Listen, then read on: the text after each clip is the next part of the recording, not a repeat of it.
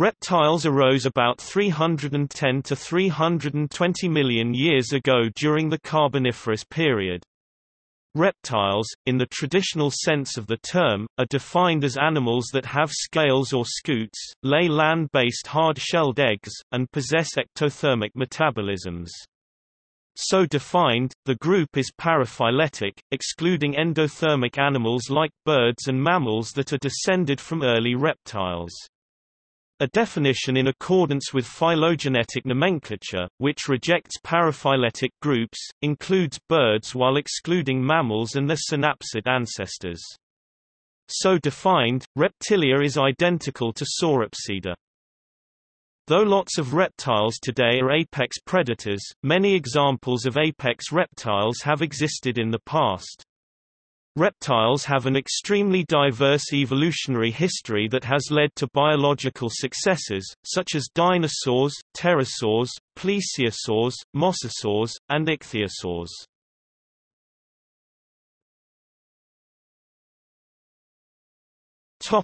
First reptiles.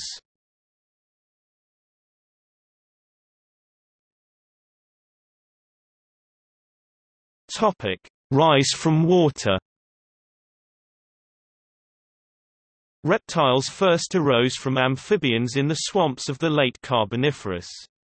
Increasing evolutionary pressure and the vast untouched niches of the land powered the evolutionary changes in amphibians to gradually become more and more land-based. Environmental selection propelled the development of certain traits, such as a stronger skeletal structure, muscles, and more protective coating, scales, became more favorable. The basic foundation of reptiles were founded. The evolution of lungs and legs are the main transitional steps towards reptiles, but the development of hard-shelled external eggs replacing the amphibious water-bound eggs is the defining feature of the class Reptilia and is what allowed these amphibians to fully leave water. Another major difference from amphibians is the increased brain size, more specifically, the enlarged cerebrum and cerebellum. Although the brain size is small when compared to birds and mammals, these enhancements prove vital in hunting strategies of reptiles. The increased size of these two regions of the brain allowed for improved motor skills and an increase in sensory development.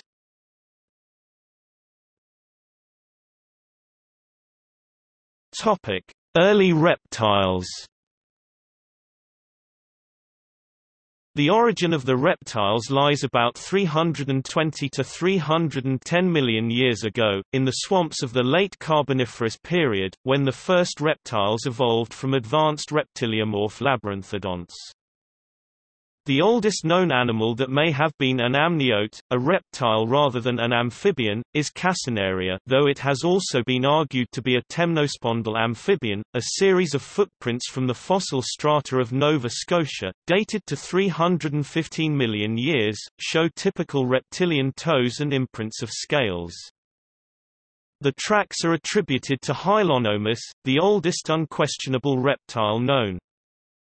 It was a small, lizard-like animal, about 20 to 30 centimeters (8 to 12 in) long, with numerous sharp teeth indicating an insectivorous diet. Other examples include Westlothiana, sometimes considered a reptiliomorph amphibian rather than a true amniote, and Paleothyrus, both of similar build and presumably similar habit.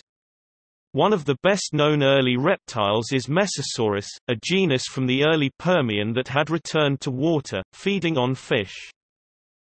The earliest reptiles were largely overshadowed by bigger labyrinthodont amphibians, such as Cochleosaurus, and remained a small, inconspicuous part of the fauna until after the Small Ice Age at the end of the Carboniferous.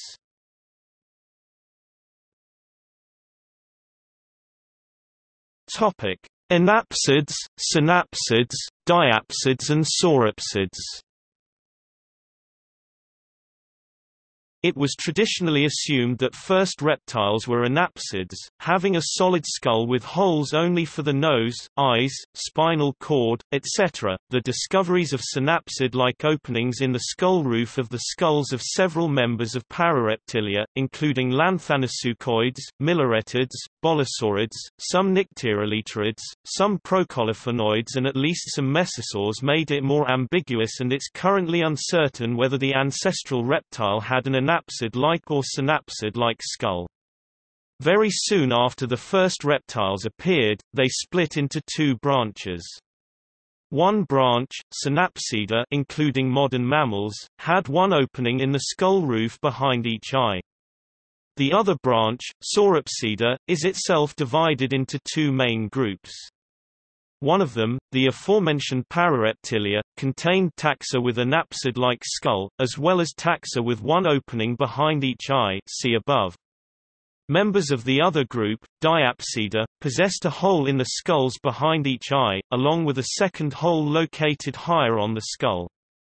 The function of the holes in both synapsids and diapsids was to lighten the skull and give room for the jaw muscles to move, allowing for a more powerful bite. Turtles have been traditionally believed to be surviving anapsids, on the basis of their skull structure.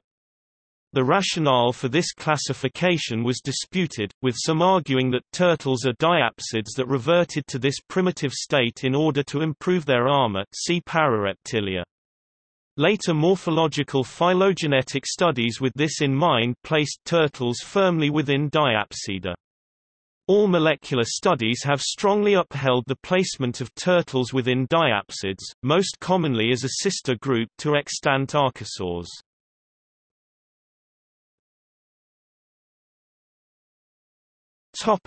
Mammalian evolution.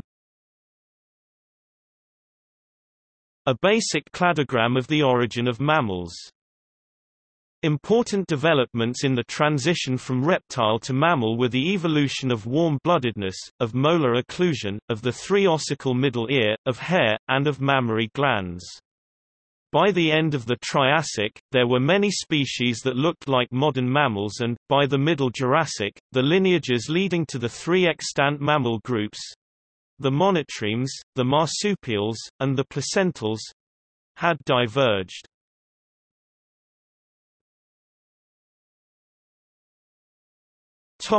Rise of dinosaurs.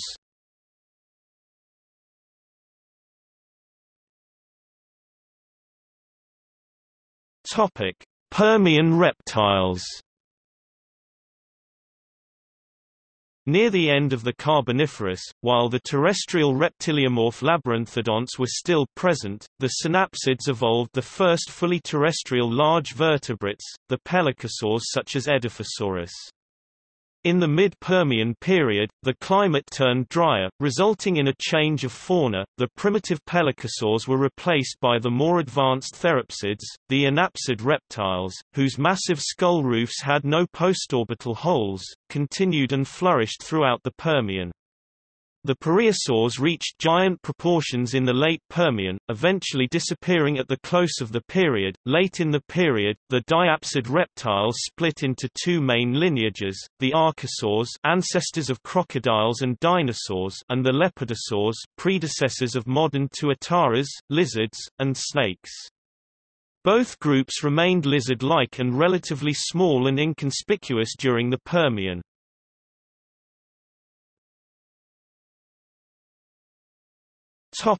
The Mesozoic era, the Age of Reptiles. The close of the Permian saw the greatest mass extinction known. See the Permian Triassic extinction event. Most of the earlier synapsid megafauna disappeared, being replaced by the archosauromorph diapsids. The archosaurs were characterized by elongated hind legs and an erect pose, the early forms looking somewhat like long-legged crocodiles. The archosaurs became the dominant group during the Triassic period, developing into the well-known dinosaurs and pterosaurs, as well as the pseudosuchians. The Mesozoic is often called the Age of Reptiles, a phrase coined by the early 19th-century paleontologist Gideon Mantle, who recognized the dinosaurs and the ancestors of the crocodilians as the dominant land vertebrates. Some of the dinosaurs were the largest land animals ever to have lived, while some of the smaller theropods gave rise to the first birds. The sister group to Archosauromorpha is Lepidosauromorpha, containing squamates and rhynchocephalans, as well as their fossil relatives. Lepidosauromorpha contained at least one major group of the Mesozoic sea reptiles, the mosasaurs, which emerged during the Cretaceous period. The phylogenetic placement of other main groups of fossil sea reptiles, the sauropterygians and the ichthyosaurs, which evolved in the early Triassic and in the Middle Triassic respectively, is more controversial. Different authors link these groups either to lepidosauromorphs or to archosauromorphs, and ichthyosaurs were also argued to be diapsids that did not belong to the least inclusive clade containing lepidosauromorphs and archosauromorphs. The therapsids came under increasing pressure from the dinosaurs in the Jurassic. The mammals and the tritylodontids were the only survivors of the line by the end of the period.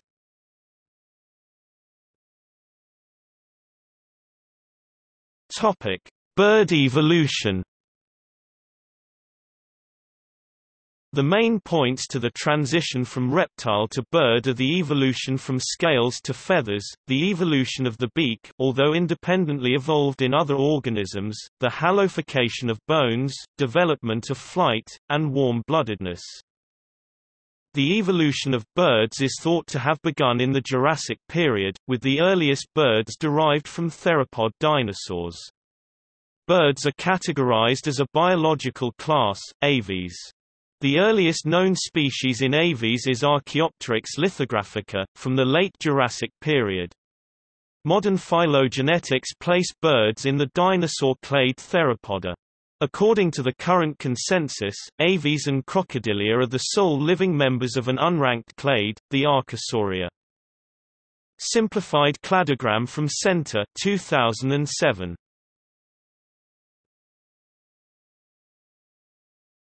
Topic: Demise of the dinosaurs. The close of the Cretaceous period saw the demise of the Mesozoic-era reptilian megafauna. Along with massive amount of volcanic activity at the time, the meteor impact that created the Cretaceous-Paleogene boundary is accepted as the main cause for this mass extinction event. Of the large marine reptiles, only sea turtles are left, and, of the dinosaurs, only the small feathered theropods survived in the form of birds. The end of the Age of Reptiles led to the Age of Mammals. Despite the change in phrasing, reptile diversification continued throughout the Cenozoic. Today, squamates make up the majority of extant reptiles today, over 90%. There are approximately 9,766 extant species of reptiles, compared with 5,400 species of mammals, so the number of reptilian species without birds is nearly twice the number of mammals.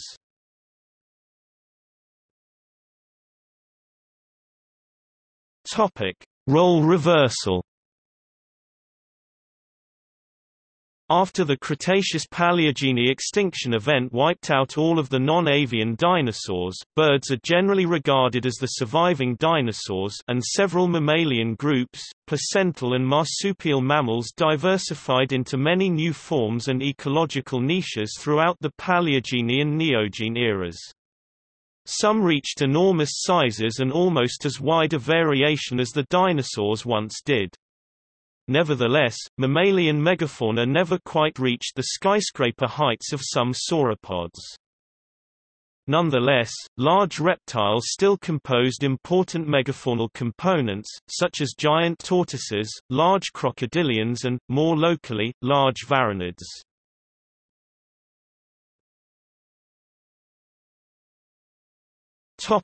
The four orders of Reptilia.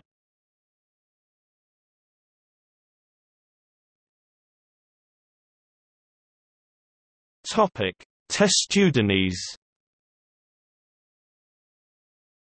Testudines, or turtles, may have evolved from Anapsids, but their exact origin is unknown and heavily debated. Fossils date back to around 220 million years ago and share remarkably similar characteristics.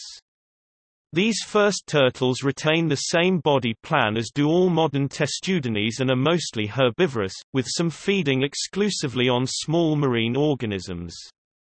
The trademark shell is believed to have evolved from extensions from the backbone and widened ribs that fused together. This is supported by the fossil of Odontocles semictatia, which has an incomplete shell originating from the ribs and backbone. This species also had teeth with its beak, giving more support to it being a transitional fossil, although this claim is still controversial. This shell evolved to protect against predators, but also slows down the land-based species by a great amount. This has caused many species to go extinct in recent times. Because of alien species outcompeting them for food and the inability to escape from humans, there are many endangered species in this order.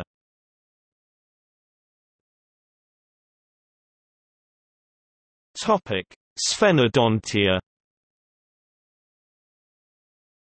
Sphenodontians arose in the mid-Triassic and now consists of a single genus, Tuatara, which comprises two endangered species that live on New Zealand and some of its minor surrounding islands.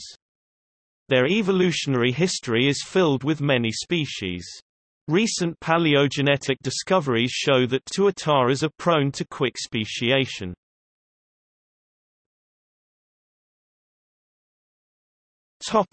Squamata. The most recent order of reptiles, squamates, are recognized by having a movable quadrate bone giving them upper jaw movement, possessing horny scales and hemipenes. They originate from the early Jurassic and are made up of the three suborders Lacertilia, paraphyletic, Serpentis, and Amphisbaenia. Although they are the most recent order, squamates contain more species than any of the other reptilian orders. Squamates are a monophyletic group included, with the Sphenodontia e.g. tuataras, in the Lepidosauria. The latter superorder, together with some extinct animals like the plesiosaurs, constitute the Lepidosauromorpha, the sister infraclass to the group, the Archosauromorpha, that contains crocodiles, turtles, and birds. Although squamate fossils first appear in the early Jurassic, mitochondrial phylogenetics suggests that they evolved in the late Permian. Most evolutionary relationships within the squamates are not yet completely worked out, with the relationship of snakes to other groups being most problematic. From morphological data, iguanid lizards have been thought to have diverged from other squamates very early, but recent molecular phylogenies, both from mitochondrial and nuclear DNA, do not support this early divergence. Because snakes have a faster molecular clock than other squamates, and there are few early snake and snake ancestor fossils, it is difficult to resolve the relationship between snakes and other squamate groups.